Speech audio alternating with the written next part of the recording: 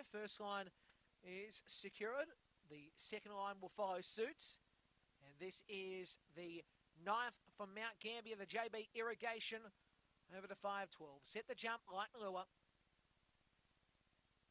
And away, Crush Your Enemy began okay. Sonic Sammy began well, and Sonic Sammy's going to try to hold the lead here. Up the third posse will be in Electra Boogie. Wide of the course now, Sonic Sammy up to fifth spot. As going to the lead will be Crush Your Enemy. So Crush Your Enemy, the leader from Electra Boogie. Up the third posse, Springvale Slick. Then came Sonic Sammy from Smoky River, and back in the tails, Born Burner. It's still Crush Your Enemy, the leader. Electra Boogie back on the inside, and Springvale Slick, they swing the corner. Electra Boogie still the leader. Crush Your Enemy's going to try here. They hit the line. LB Electra Boogie who wins. Second, Crush Your Enemy. Third will be back on the inside, Springvale Slick from Sonic Sammy. Good race by it.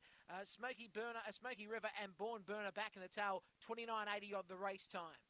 Well, 4:37 was the first section. 4:37 the first section. The second will come up on the semaphore in a second, but the 7 Black too good. Electra Boogie first. The 7 salutes.